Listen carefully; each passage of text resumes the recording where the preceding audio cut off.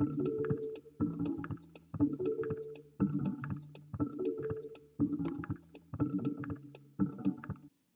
just going to do a pretty quick lecture on some really high-level concepts related to expression and differential expression, and then we'll transition back to the practical exercises of really going through the next steps of the workshop.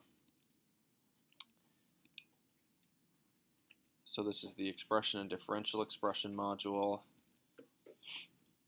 We're hoping to cover concepts including expression estimation for known genes and transcripts. We're going to talk a little bit about these FPKM style expression estimate measurements versus the raw count approach. We're going to review one differential expression method, which is string tie, that you guys will be using in the practical lab. And then we're also going to do a very brief discussion of downstream interpretation of expression and differential expression data. Oh, I need to full screen that. Okay, great. So you've already seen now just recently a screenshot or a live IGV session showing some expression data. This is very similar to what you were just looking at. So this is showing two different tracks, two different samples. This could be, let's say, a tumor versus a normal. And then in these sections of IGV, you're seeing the individual read alignments. In this case, you can see that they're spliced alignments, right? So these little narrow lines are connecting the aligned portions of exomes to the next aligned portion of exome. And they also roughly correspond, in this case, to some known gene annotations. And then the example that Malachi just recently showed you also revealed that even at this level, you could start to potentially see something like 3' bias. So here, if you look at the coverage, so this top track is a coverage track, it's a little bit hard to tell from looking at the read alignments because you're only seeing a very small subset of the read alignments, but basically there's very few reads that align over here as indicated by the very low coverage bars, and then towards the 3' end, those coverage bars get quite high, meaning that there's kind of a huge stack of aligned reads here that you're only seeing, kind of the top few. And that's probably indicative of some kind of 3' bias in this sample. Maybe this was a poly-A selected sample that was somewhat degraded. You can also see that maybe there's evidence of downregulation here, that you have quite a bit more coverage in the top panel than you do in the bottom panel, suggesting that maybe this transcript is more highly expressed, therefore represented by more sequences, more alignments. So this is really this super basic idea that you could quantify gene expression or transcript expression by the number of fragments of cDNA that you observe in your sample for any given gene. And one of the most common ways to express that expression level is through the FPKM or formerly the RPKM measure. So these are actually basically the same thing. Originally they were called RPKM, which stands for reads per kilobase of transcript per million mapped reads. But then when we started doing paired end sequencing, it got confusing. When you would say reads, did you mean the read pair or individual reads? So they started calling it fragments. So the fragment represents the read pair, or both reads of a read pair. So you wouldn't count a read twice. You would align both reads, which is evidence for that particular fragment. And so we call it fragments per kilobase of transcript per million mapped reads. And the idea is that in RNA-seq, the relative expression of the transcript is proportional to the number of fragments that originate from it. But of course, the number of fragments is also going to be somewhat biased towards larger genes. So larger genes are simply bigger pieces of RNA transcribed, which means they can fragment into more pieces and are going to be overrepresented in the pool of fragments that you sequence relative to, say, a small gene. And it's also the case that the total number of fragments is correlated with the total size of the library. So if you have two samples and you sequence one sample to 2 million reads and another sample to 1 million reads, and then you see twice as many fragments mapping to a gene in the one versus the other, it doesn't necessarily mean that gene is upregulated, right? The more you sequence, the more you're going to sample those fragments. So you have to control for that. So you can either try to sequence exactly the same number of reads for every sample, which in practical terms is not actually that easy, or you can normalize for the total size of the library. So that's what this FPCAM measurement attempts to do, to sort of simultaneously normalize for the size of the gene and the total size of the library.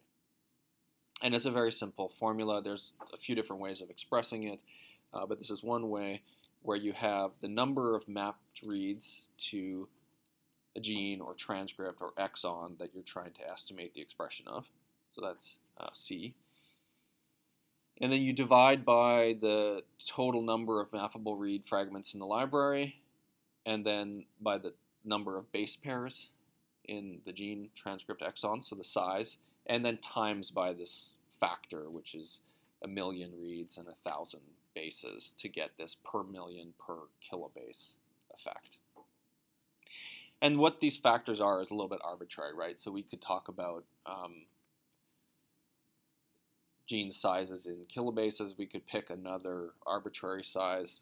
That's just a kind of convenient size. Same thing with 1,000,000. It could have been per billion. It's really arbitrary.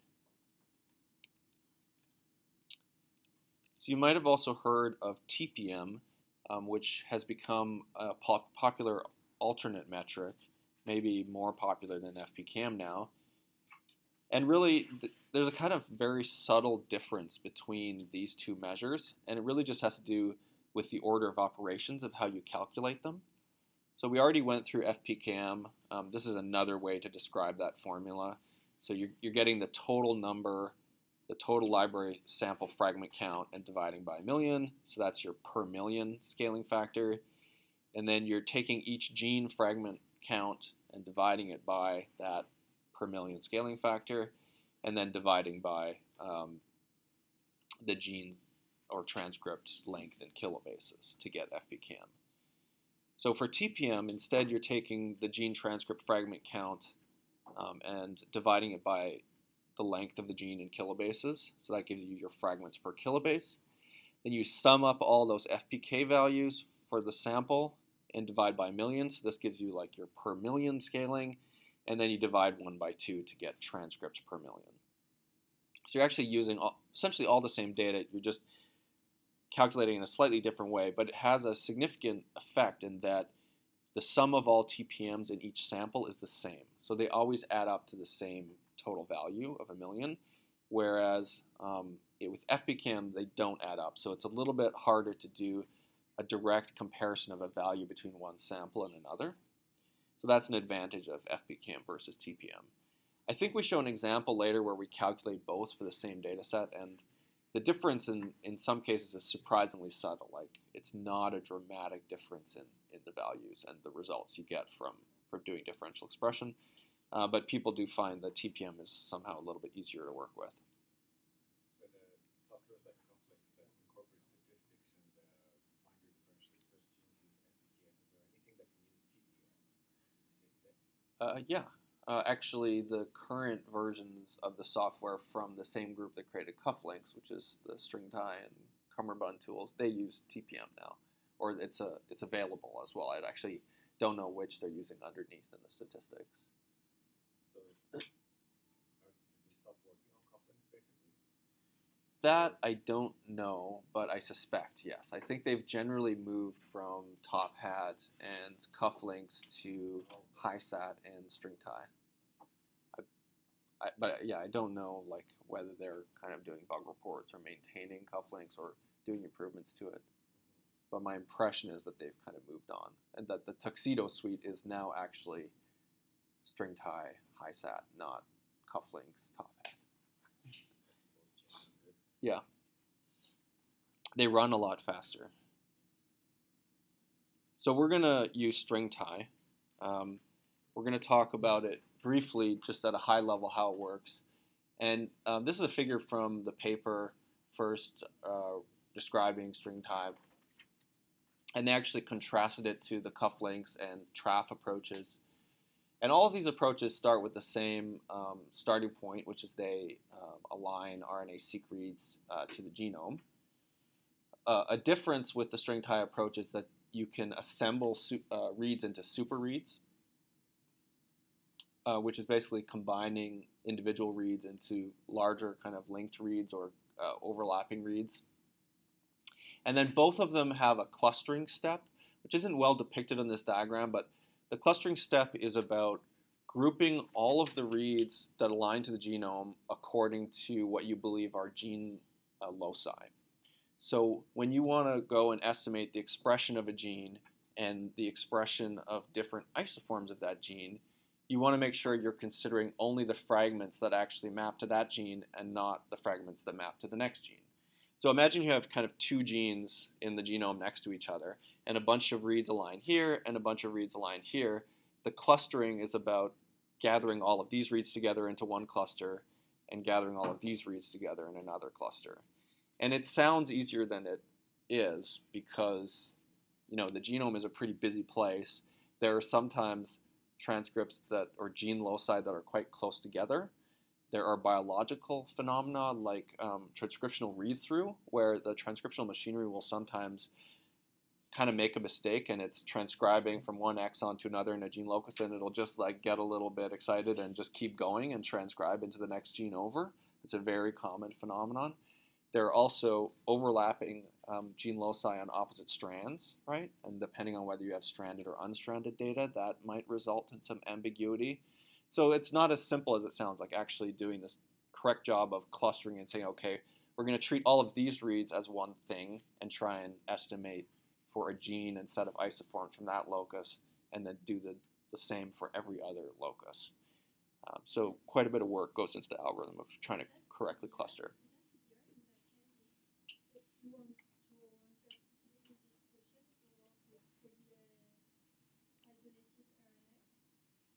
I'm sorry, can you say that again?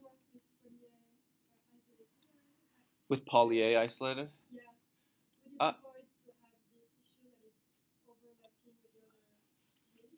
Yeah, it probably would help in some way. So if you use poly A selected DNA, for one thing, you're simplifying the transcriptome a little bit, so you're getting rid of the possible confusion between reads from your poly A transcripts versus non-polyadenylated. And maybe you're also enriching for processed RNA and depleting for unprocessed RNA, which could also be a source of confusion to the clustering step. So it's a reasonable assumption that might actually help with this step. It has other disadvantages, but yeah. Okay, so we're going to align our reads. We're going to assemble them in the case of string tie into some super reads. We're going to cluster the reads into clusters. And then string tie does this complicated procedure where it looks at the alignments and it builds a spliced graph. And then from that spliced graph, we're going to go through in more detail in the subsequent slides what we mean by that. It also constructs flow networks, and then it computes the maximum flow through each flow network and estimates expression based on that, and then removes an individual flow network or possible isoform and repeats that procedure for all of the isoforms that it's inferred. So just to kind of illustrate this in more detail with an example, here's a set of RNA-seq reads. We're going to do the step where we assemble them into some super reads, so reads that can be sort of easily assembled into overlapping contiguous reads are assembled together. And these are aligned to the genome, and the transcript isoforms are inferred.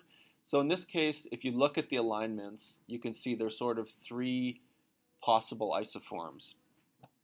One on the top here involves exon 1 being connected to exon 3 in the green, and then exon 3 being connected to exon 5. So that's one isoform. There's another potential isoform here where you have exons 2 and 3. So here's maybe like an alternate UTR or something connected to exon 4. Sorry, yeah. Exons part 1 and 2 connected to the second exon, which is part 5. And then the final isoform, you have this part 1 connected to parts 4 and 5. So that's depicted in the 3 diagrams below. So there's these different splicing patterns that are consistent with 3 possible isoforms. And based on those 3 sets of splicing patterns, we can construct this spliced graph. So here, this is just depicting what we just walked through, right? So there's 3 paths through this graph. One is 1, 3, 5. One is 1, 4, 5. And one is 2, 3, 5. What is that? The S and the T are what are called the sink and the something else. I forget. It's a terminology that's specific to graph theory or to flow network theory. It's basically the start and the end. So you have this flow network, and what you do is use some graph theory to estimate the maximum flow through the graph, assign an expression estimate based on that, and then remove that isoform and repeat the procedure to estimate for subsequent isoforms. What do you mean by maximum flow? I mean, it's the length of the edges? Yeah, so here's a depiction of one of these flow networks. So here you create this flow network where you have, this is just related to the first possible isoform. So we've got 15 total fragments here, so the gray bars are fragments. And there's 2 nodes in the flow network, or any 2 nodes in this network are connected if a fragment starts and ends at those nodes. So if a fragment starts at node 1 and ends in or at node 3, we would say there's a connection between 1 and 3.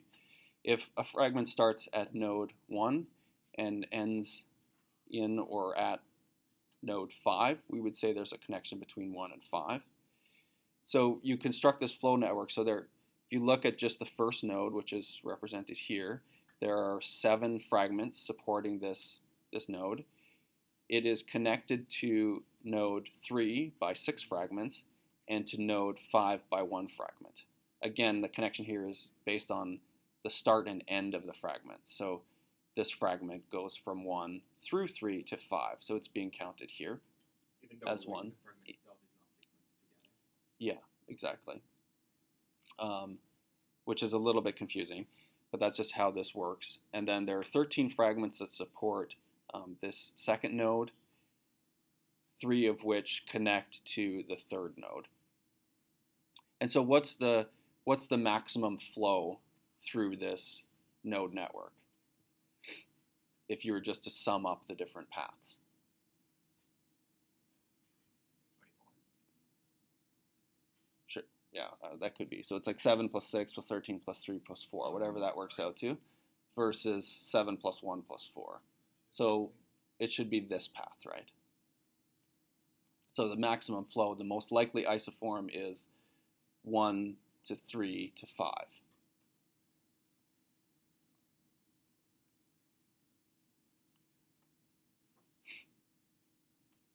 So StringTie estimates the coverage level of the transcript by solving this maximum flow problem. And there's a whole field of math that's based on graph theory and optimization theory. And you have to like go to the StringTie paper. You can see there's pages of formulas. So I'm not a statistician or a mathematician, so I probably can't explain it properly. And also it would take me probably 2 hours even if I could. So there's a lot of complicated math that goes behind this, but conceptually what it's doing is trying to find the most likely path based on the data. So what the alignments support in terms of which isoforms are most likely present, and then the relative expression levels of those isoforms. Does that make sense? It's using this spliced alignment data to both like simultaneously infer what the isoforms are and then estimate the expression levels of them.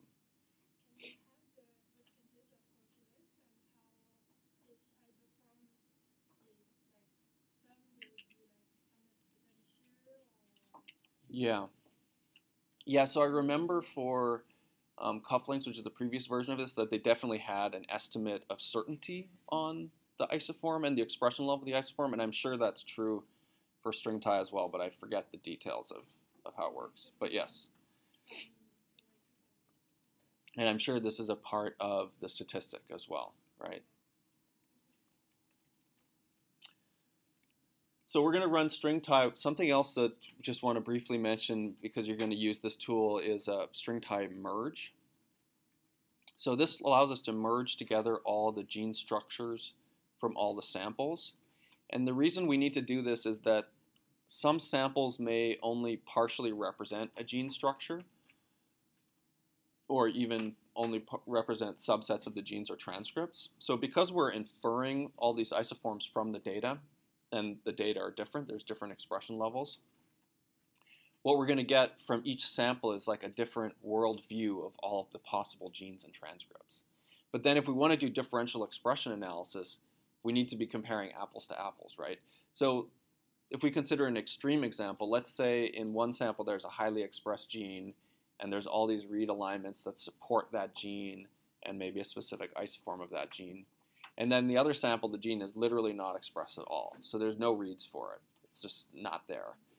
String tie is not going to be able to assemble an idea of that isoform because there's no data supporting it. So then when you go to do the differential expression analysis, you're going to be comparing something to the absence of something, which will be, confusing for the software. What So, if it's real? Like what they've done. Exactly. It probably is real, or could be real. So by doing this merge step, what we're doing is creating a single consistent representation of the isoforms across all of the samples, so that when we do the differential expression analysis, we can compare the data in sample A that has this gene expressed to sample B that doesn't have it expressed, and we'll get the proper answer, which is some high expression value versus 0 expression. And that same logic applies to not just the simple contrived example of like expressed versus not expressed, but maybe they both express the gene, but they don't express the same isoforms of the gene. Or maybe there's support for an isoform in one sample, but it's only partial support. So it's missing some exon-exon junctions. So it only has partial coverage of that transcript. But it has enough that we can probably assign some expression value to that transcript. But we need to have like a common, consistent representation of all the isoforms. So this string tie merge tool is going to allow us to build that. And it also allows us to compare or merge what is inferred from the data to some existing knowledge about the transcriptome. So we have this GTF file, right? For human, we know actually quite a lot about what transcripts are expressed and what they look like.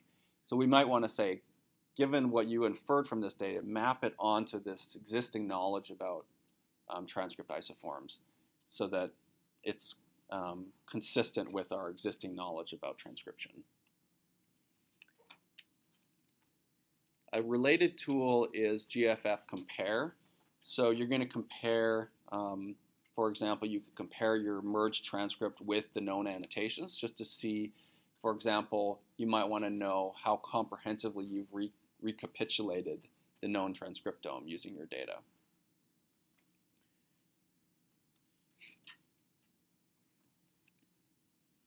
And then finally, we're going to use a software called Ballgown for differential expression. This uses a parametric F-test to compare models where you fit basically two models to each feature using expression as the outcome. So one includes your covariate of interest, which is maybe case control or tumor normal, in this case brain versus body tissue, and then one that doesn't include the covariate. And then an F statistic and p-value are calculated using the fits of those two models. So it basically measures how much the covariate kind of explains the difference in expression, how much your condition explains the difference in expression. And then this is adjusted for multiple testing using a FDR-based multiple testing correction. And then in addition to doing the statistics, Ballgown also produces some nice visualizations.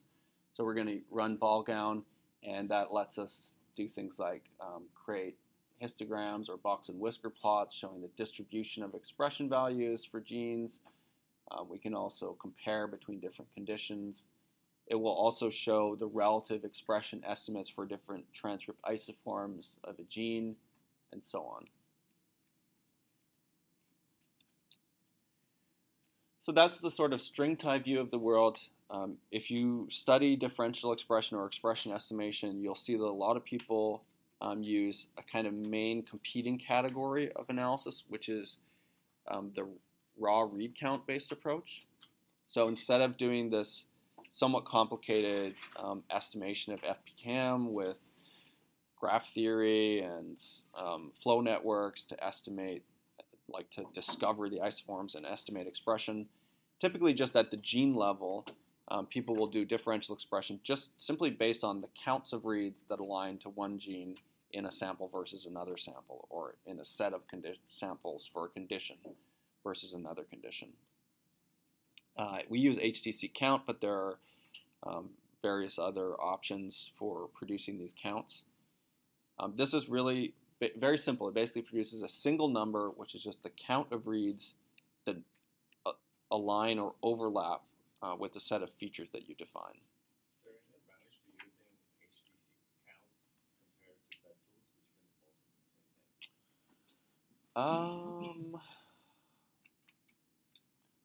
They'll literally output the number of reads. It's very similar. So like what's described here is the different modes you can run HTC count in to define overlap in different ways between your read alignments and your features of interest. Yeah. And yeah, bed tools is basically the same idea. Yep. I don't see why you couldn't do that. I can't say that I've recalled seeing someone use bed tools instead of one of the, I think you would probably have to do maybe a little more work to get it to work with bed tools, whereas these tools have just made it very simple, like give me a BAM file and a GTF file and I'll output the counts per feature, yeah, like in one command. But try to compare them and see. Yeah, I don't know. Yeah, it should be possible. Maybe very easy. So just be aware that there are different modes that you can run HTC count in, and there are different consequences to that in terms of what is considered overlap between your read and different features. And then I think we have it, yeah, here. If you go to Seek Answers, do read the documentation and forms for HTC count. This is having to do with estimating expression levels for different isoforms. The take-home message seems to be that you should use this with extreme caution. That basically assigning counts to isoforms is hard, right? So the problem is most transcripts in human genome are very similar to each other. So the differences between them can be quite subtle. There may be very few reads that truly distinguish between one transcript and another transcript. And methods like string-tie have done a lot of work trying to solve that problem in sophisticated ways, whereas simply doing the count-based approach seems to be maybe kind of underestimating the complexity of the problem. And they basically, the HTC count authors essentially don't recommend using it for transcript level expression. So really it's meant for when you're just looking for gene expression level estimates. So you're giving the HTC count just a BAM file and it creates just an estimate of your counts? That's what it does? Yep, it comes up with the counts. You give it the BAM file and then you tell it the location of the genes that you care about with the GTF file.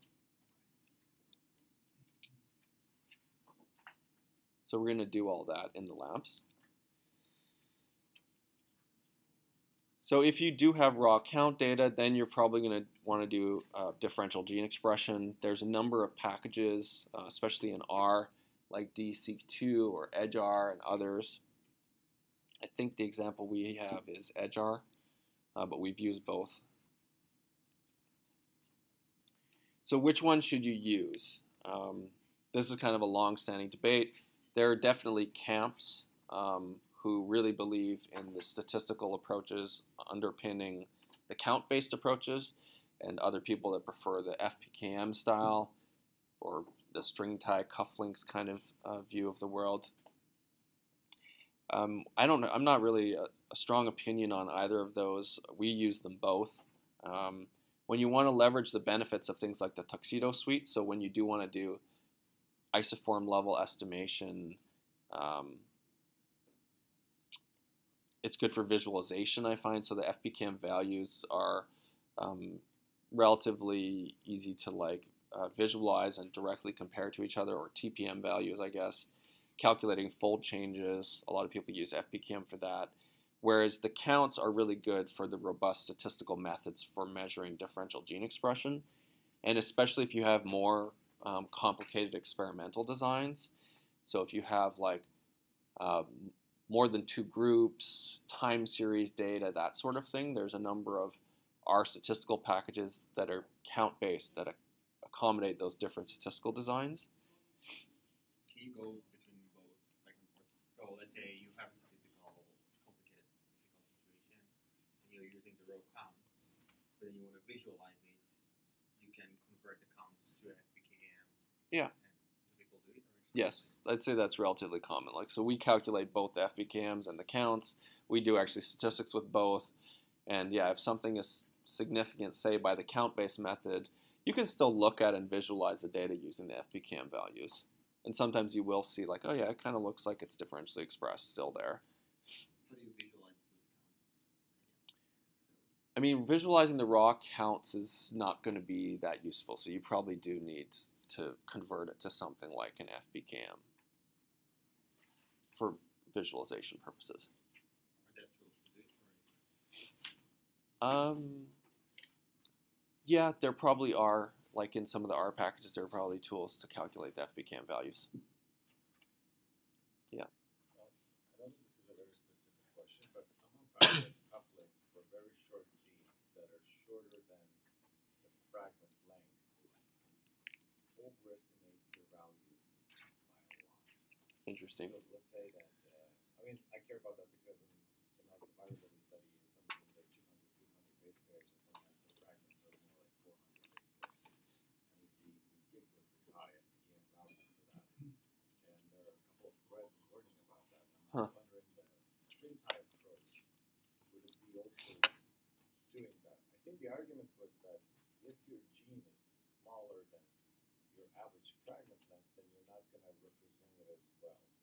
I would think it would. Didn't you say it was overestimating the expression? So you're not representing it very well in the data, so couplings can fix it by applying some formula that overestimates. Oh, I see. It has a built-in factor to try to compensate for what it anticipates would be. And I think that I'm not sure exactly if it needs to be doing that. So indeed, when I looked through the data, there was a correlation that genes that were smaller had much higher, sometimes tenfold higher than other genes. And at first I thought that that's true. That's the data, but then. Yeah. So I'm not familiar with that issue. It doesn't surprise me that would be a case. I guess you should try comparing the results between string tie and cufflinks and see if this size-based bias goes away or if it's still a problem. I guess the problem with approaches that like the Tuxedo suit is that to a lot of people it's just a bunch of magic. Yes. And then you get these FPKM values, and for the most part it makes sense, but in this one case it's like, whoa, what's going on here? Yeah. And then you have to really understand every single step of what it does to understand why that value is so high. So, I certainly see the value in having statistical analysis, but when you have surprising things like these overestimations that are not obvious at first, then you find out about them later. I guess I would hope they're at least consistent from sample to sample so that you would still be able to do comparisons between samples, but... I tried to subsample just for the fun of it, the sample into a third of the reads. So I had 20 million in one sample and about 8 million in another sample. And it looked like there was about a threefold difference between this overestimation. So it's still a very high value, but not as high as when you had 20 million reads. So it kind of screws with you a little bit. Huh. When you compare them, and then you see a difference, and then you're wondering, okay, who's right? Yeah. What's the actual correct value? But it'd be interesting, I guess, to compare, to do your own FPK and without any stats, and just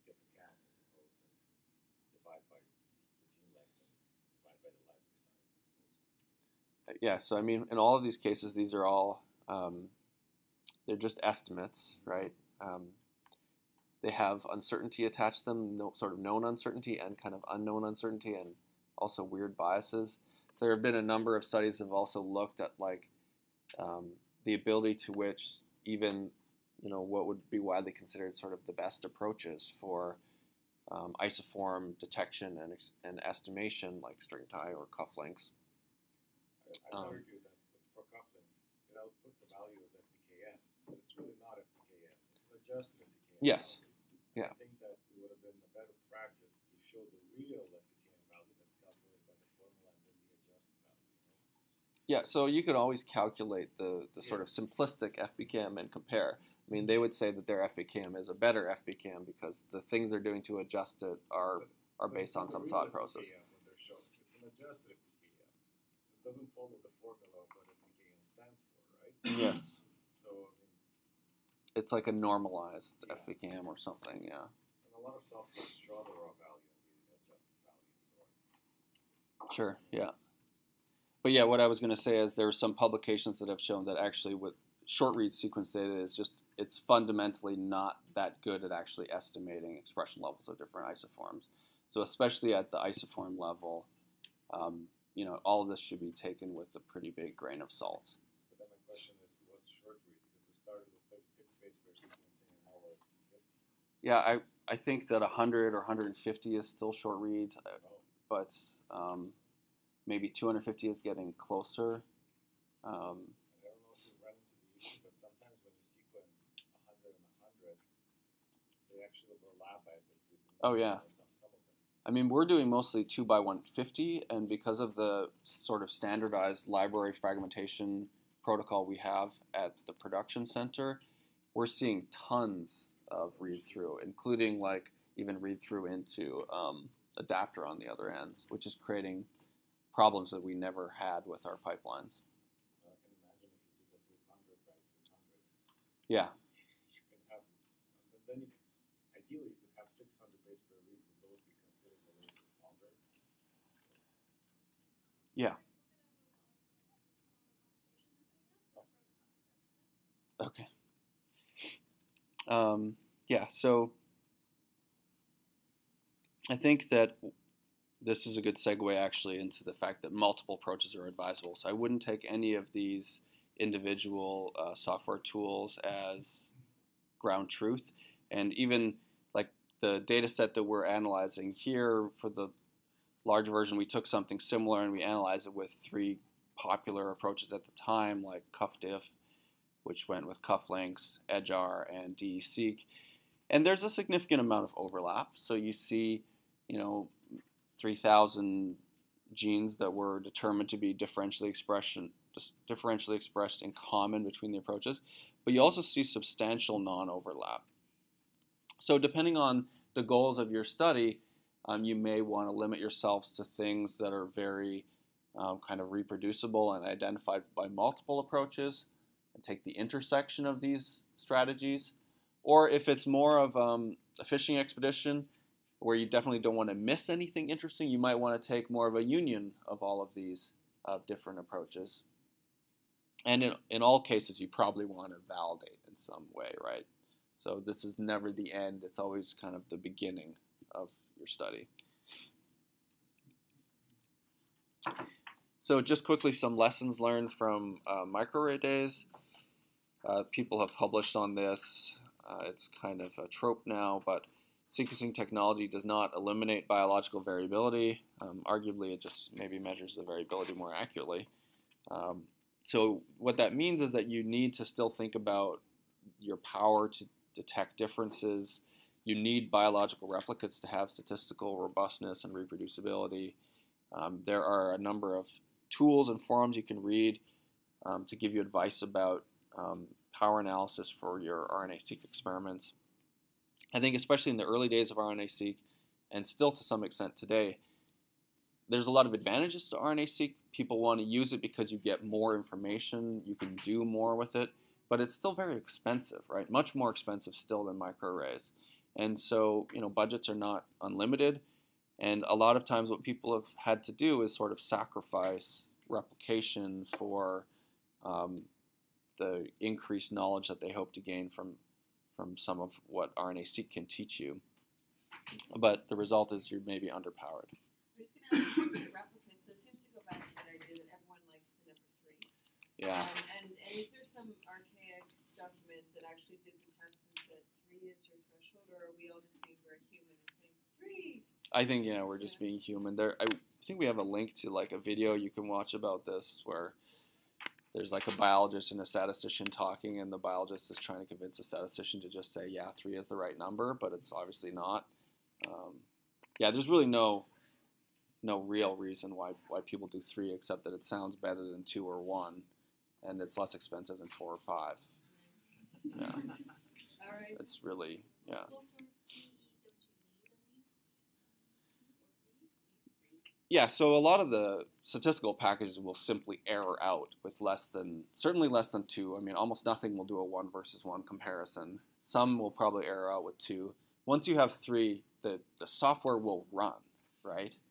But that doesn't mean it's giving you statistically robust results. Because those are for replicates, right? Like you can have 2 conditions with 1 of each condition. But now we're talking about replicates. Yeah, so what I'm saying is that if you have 2 conditions and 1 replicate of each, like a lot of tools just won't even operate on that. So do they actually track replicates as well as conditions? Where they're like, sorry. Yeah, I mean, if you don't have replicates, you don't have a measure of variability, right? And most statistical tests are based on variability. So a lot of these statistical tests will just be like, sorry, there's nothing I could do for you if you don't have replicates. Okay, so they actually are replicate contingent. Yeah, yeah. It's actually hard to find tools that will, like, literally if you had 2 samples from 2 conditions and you did RNA-Seq on sample from condition A and RNA-Seq on 1 sample from condition B and try to identify differentially expressed genes, you will have a hard time finding like software that will do that for you. Interesting. It's not impossible, but like it's essentially meaningless to do a statistic on that. All you can really do is calculate a fold change and believe that it means something, but it probably doesn't. Okay. Yeah. So multiple testing correction is another problem. So let's assume you have a well-designed experiment that's well-powered, that has lots of replicates. But then you go ahead and you look for differential expression. Just like in the microarray days, you have tens of thousands of genes or thousands of genes, and you do thousands of tests. And eventually, by chance, just due to variability in the data, you'll find some significant results, which would not necessarily be replicable. And this problem has just been compounded by RNA-Seq, right? Because now we have so many more things that we can measure. So we can look at not just genes, but individual isoforms. We can look at the exon level.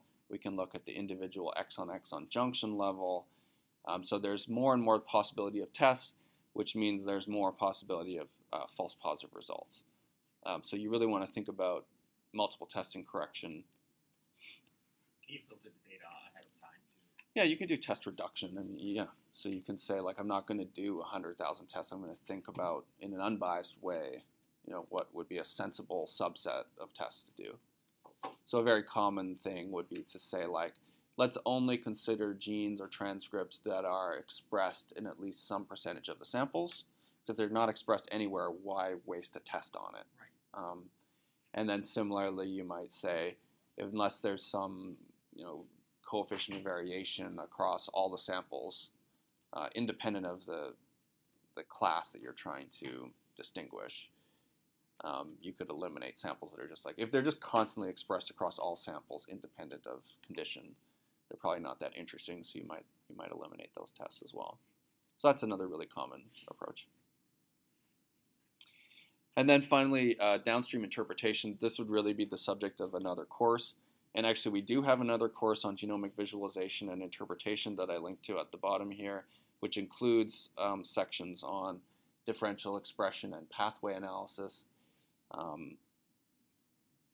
We're going to do a little bit of stuff in string tie and ball gown, and these results could be fed into many downstream pipelines, right? So you can do clustering, heat maps, classification analysis, pathway analysis, and more.